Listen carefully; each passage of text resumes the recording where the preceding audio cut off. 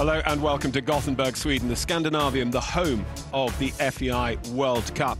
And here we are for leg 8 of 9 of the Western European League of FEI World Cup Dressage.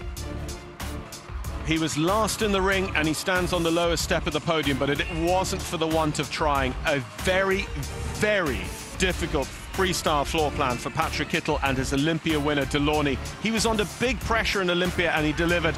And my goodness, he was under pressure today with the scores that he was chasing for Cathrine Dufour and Isabell Werth. Patrik Kittel is the leader of the Western European League. Isabell Werth, she rides Emilio today. This is the horse with which she won here 12 months ago. She also won the Lyon World Cup qualifier this season on this horse. He is one that sits behind the scenes of Viagold and Don Johnson, but actually he's the number 3 ranked horse in the world. And Isabell setting that high score today up there, mid-80s, 85%. But actually, this young lady went first of our top 3, and she set a target which nobody could chase down. Cathrine Dufour and Atterupgaard's Cassidy, what a story.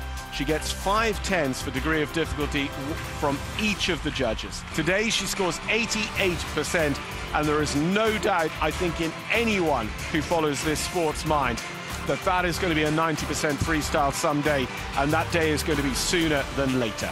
This crowd here stood on their feet when she finished. They knew that they had seen something very, very special indeed. We look forward to bringing you all the action from Sertogenbosch in a fortnight's time, and then the FEI World Cup Dressage finals from the Accor Hotels Arena in Paris. From Sweden, it is bye for now.